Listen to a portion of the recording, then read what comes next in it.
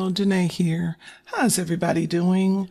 Today, I'd like to share my Cantina Salsa recipe. This is a base recipe, and I make my Cantina salsa recipe a little bit different. I use fire-roasted tomatoes. I use either the canned or the fresh. You can fire roast them yourself since it is summertime and you're out at the grill. And it's a very potent, flavorful salsa. Cantina style, you'll see it's finely ground. And well, let's jump into the recipe and give it a try. In a large bowl, put washed cilantro with the stems cut, 1 large jalapeno, as you can see, and a half a jalapeno with seeds. And I set that in a bowl.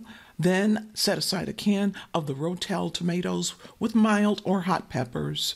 Wash 5 green onions cut into 2-inch pieces, and a 14-ounce can of fire-roasted tomatoes, either diced or crushed. I use the crushed, but you use what you want. And yes, you can fire roast them yourselves. Then set aside a good size, large red onion, and you're going to chop that roughly with some Sazon spice and Tajin spice. Throw everything into your high-speed blender, starting with your tomatoes, then, of course, your green onions, your onion, your cilantro, and your seasonings on top. And then you are going to blend that on high speed. Now, it kind of depends on whether or not you want the salsa a little chunky. I want Cantina style, so I don't want it chunky at all. And I do put it in that order. I'm going to place it, I'd set on high, but on medium speed. And I'm going to start blending. And oh my goodness, this is probably one of the best Cantina style salsas, a base for a Cantina style salsa that I've ever made. And you're going to notice that the cilantro may get caught around the top.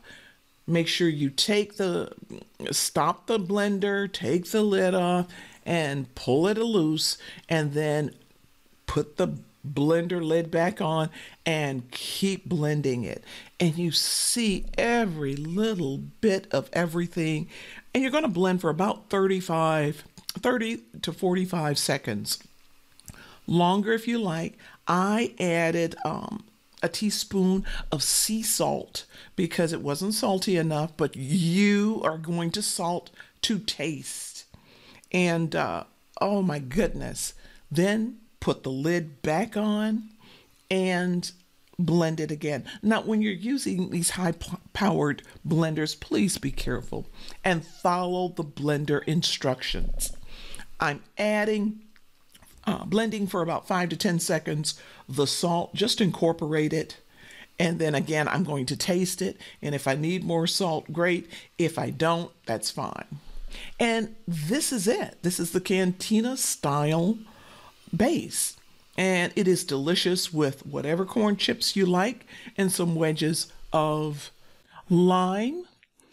Everyone, please have fun with this. When I say it is a base, that means you can add extra lemons or jalapenos.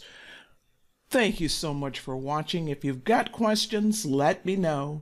And the recipe is below this video. Have a great day. See you soon.